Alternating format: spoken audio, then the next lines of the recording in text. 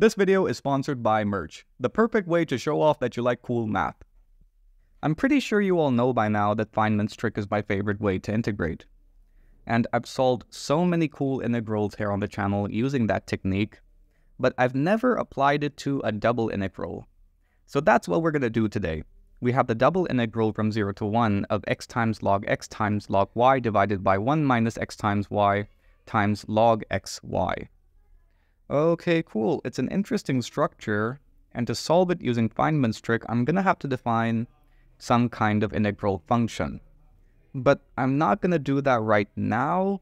I'd like to make some modifications to the integrand first, and this term is going to help me in that regard. Notice that for the region of integration we have here, the absolute value of x and the absolute value of y are both less than 1. This means that the absolute value of x times y is also less than 1, and this implies that we can expand the reciprocal of 1 minus x times y as a geometric series. So we can write this as the sum over the non-negative integers n of xy to the n. Okay, cool. So we can write the integral I as the double integral from 0 to 1 of x log y divided by log xy times the sum over n of xy to the n dx dy. And because all of this is independent of the index variable n, we can slip it inside the summation operator and write this as the double integral from 0 to 1 of the sum over n of x times xy to the n times log x log y divided by log xy dx dy. Next, we switch up the order of the integration and summation operators to get a sum of integrals. So we have the sum over n of the integrals from 0 to 1 of xy to the n times x times log x log y divided by log xy dx dy. Now I'm going to define the integral function based on this double integral here. So I'll define I of some parameter t as the double integral from 0 to 1 of xy to the t times x times log x log y divided by log xy dx dy. And the reason for introducing the parameter as an exponent is this logarithm term in the denominator. Once I'm rid of it, I have a pretty simple double integral to evaluate. And I'm interested in the integer values of this parameter. So that's the plan. We evaluate the integral function, we plug in t equals n and just plug it back into this summation expression. And then we evaluate the resulting infinite series. Okay, so now that we have a plan, we can differentiate with respect to the parameter and see what we get. Switching up the order of the integration and differentiation operators, we have the double integral from 0 to 1 of the partial derivative with respect to t of xy to the t times a bunch of stuff which is independent of the t parameter. So I can just write that as a constant in the t world and take it outside the differentiation operator. Okay, so far so good. And differentiating with respect to t for this thing here gives me the repeated function xy to the t times the logarithm of the constant base xy. And this log xy term cancels out quite nicely with the log xy term already in the denominator. So this implies that the derivative of I with respect to t equals the double integral from 0 to 1 of x times log x log y times xy to the t dx dy. Now let me just expand the exponent here and multiply out the terms. So I have the double integral from 0 to 1 of x to the t plus 1 times log x times y to the t times log y dx dy.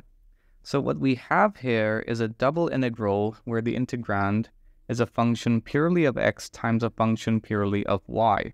So in this case, we can just treat it as a product of two ordinary integrals, one over x and the other over y. And it's very easy to see that if we just take all the y terms outside the first integration operator with respect to x. So that means we have the integral from 0 to 1 of y to the t log y dy times the integral from 0 to 1 of x to the t plus 1 log x dx. And I can evaluate both of these integrals using a very nice formula. That is the integral from 0 to 1 of x to the m times log to the n of x dx equals -1 to the n times gamma n plus 1 divided by m plus 1 to the n plus 1. Link in the description below for a proof on my Instagram. So that means in both cases I have the logarithms raised to the first power. So I have -1 to the 1, which is -1. And -1 times -1 is just +1. So that's what I have. I have 1 times gamma 2. Gamma 2 is 1 again. So I have 1 divided by m plus 1. M is whatever power you have for x or y. So that means I have t plus 1 to the n plus 1, which is again 2, times t plus 2 again squared. So that's the derivative of I with respect to t completely in terms of the parameter t. And now I can recover the integral function by integrating with respect to the parameter. So that gives me on the left-hand side I of t, and on the right-hand side, I'm going to need a partial fraction decomposition, which I have written beforehand as part of my script. So that means I have the integral of 2 by t plus 2 dt plus the integral of dt by t plus 2 squared minus the integral of 2 dt by t plus 1 plus the integral of dt by t plus 1 squared. And all these integrals are pretty easy to evaluate. For the first case, you have 2 times log t plus 2, or just the logarithm of t plus 2 squared, minus 1 by t plus 1, minus 2 times the logarithm of, minus the logarithm of t plus 1 squared, minus 1 by t plus 1, plus a constant of integration, c. So let me just combine the log terms together. So I'm going to write this as log t plus 1 by t plus 2 by t plus 1 squared, and I'm left with all of this. Okay, cool. And now to determine the constant of integration, c.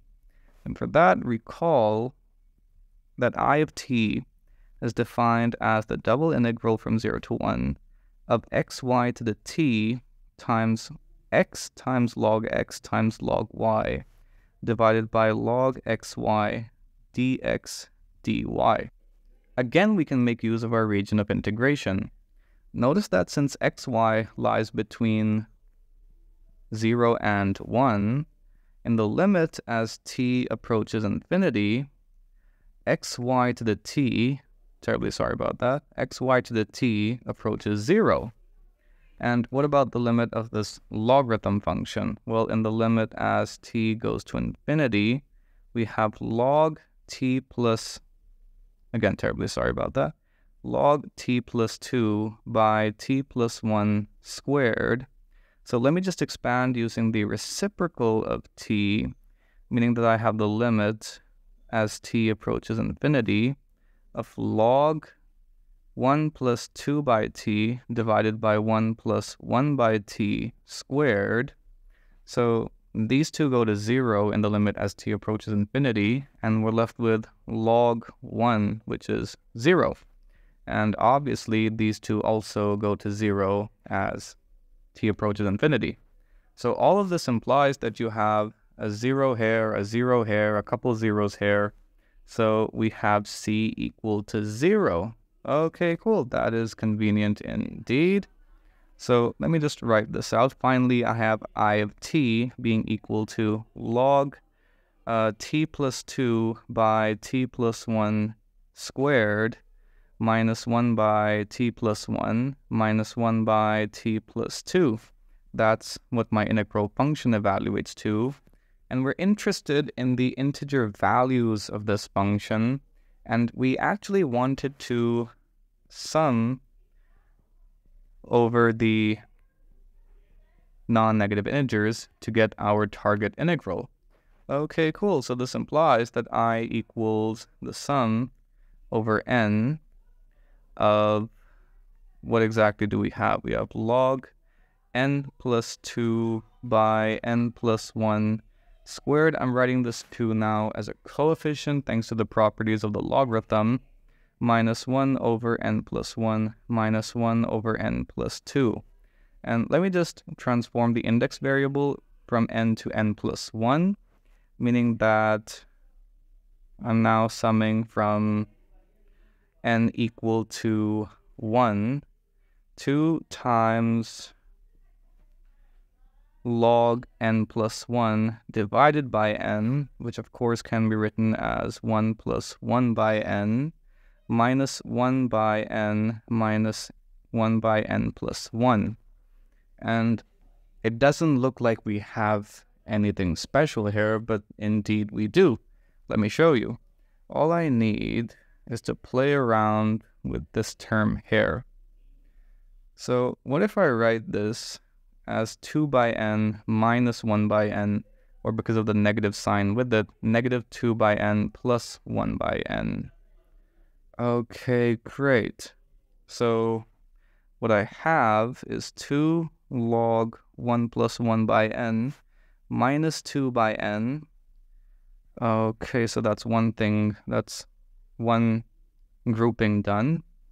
Then I have a positive sign, 1 by n minus 1 by n plus 1, another grouping. Okay, great.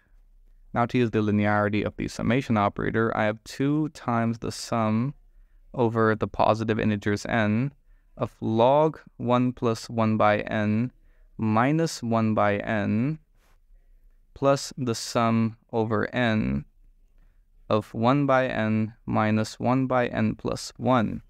And this sum here is something very special. This thing here is negative Euler-Mascheroni. So this implies that our result delightfully has negative 2 Euler-Mascheroni plus this telescoping series.